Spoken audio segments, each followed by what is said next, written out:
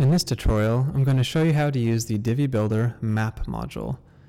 What this module does, it allows you to add Google Maps to your page and custom pins really easily. So here's an example of a bunch of maps I've added to the page in various columns, and they're going to automatically adjust their size and center on the pin no matter what column width you put it in. And you can also add it to full width sections as well. So here's a full width section and a full width map module added to it. So a common application for using this map module would be, for example, to add a map on your contact page or your About Us page. You might have a contact form along with, information about your business, along with your location, and if you're a local business, you'd probably want to make it as easy as possible for people to find you, and Google Maps is the perfect way to do that. So here we have a very basic About Us page. It has information about our company, contact form, and at the top here I'd like to add a map. So I'm going to edit the page, and I'm going to add a new row at the top here. So I want it to be big, so I'm just going to make it a single column. I'm going to move the row above our current row, and then I'm going to click the Insert Modules button and locate the Map module, which is right here. And once you click the Map module, you'll be greeted with the Map module settings. As with any Divi Builder module, these settings are separated into 3 tabs: General Settings, Advanced Design Settings, and Custom CSS.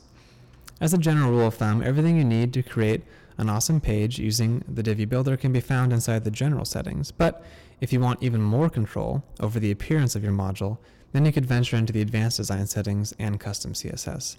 Typically in the Advanced Design Settings, there are quite a few options to adjust the appearance of the module, but in this case, the Map module doesn't really have much that can be edited, since it's really all controlled by Google. So we just have one setting here, which is to enable a grayscale filter, which will turn your map gray, which is pretty cool. But typically there's a lot of options in here for other modules.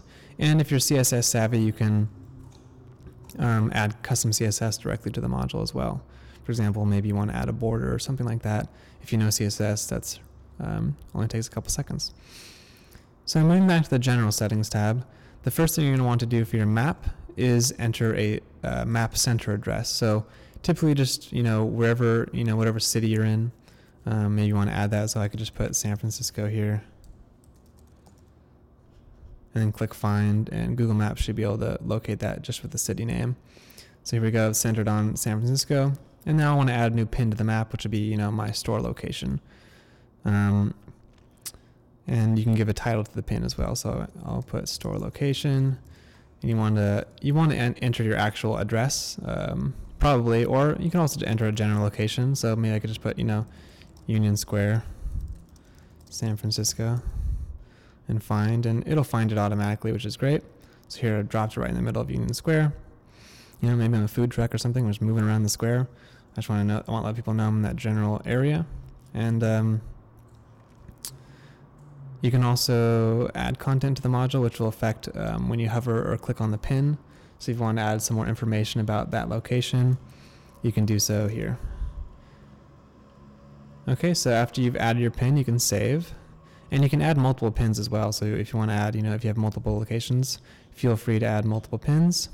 And here you can see our pin's been added. Our map has been centered on San Francisco, and our pin's been placed here in Union Square.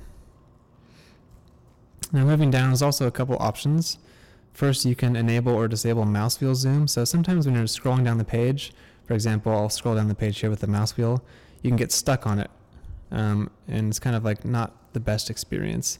And using the mouse wheel is quite common, so I typically disable this, especially when using the full width map module, or when using a module in a single column, because it extends typically the full width of the content. So no matter what, if you're using the mouse wheel, you're gonna get caught in that. So I'm going to disable the mouse wheel. And then we have our admin label, CSS ID, and CSS class, which we won't be using in this tutorial. Now, at any time when you're configuring a module, you can get a quick preview of that module by clicking the preview icon. And that's going to render the module in the current section. And you can also toggle between our responsive design testing tabs to get a look about how that module responds to different screen sizes. And so it's quite handy, especially when you're making a lot of little tweaks. You can kind of bounce back and forth between that preview tab. So So things are looking pretty good. I'm going to save and exit and update the page, and we'll take a look at that map on the front end.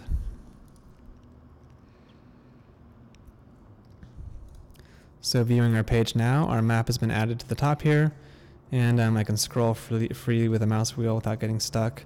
And below the map, we have our contact page and additional info about our business. And like I said, the map module can also be used in a full width section. So just to show you what that's like, if I want to create a different effect where this map extends the full width of the page, well, I can do that as well. I can add a new full width section. I'm going to delete our old row here. Then I'm going to add a new map. Look for the full width map module. We can add a new pin just like before.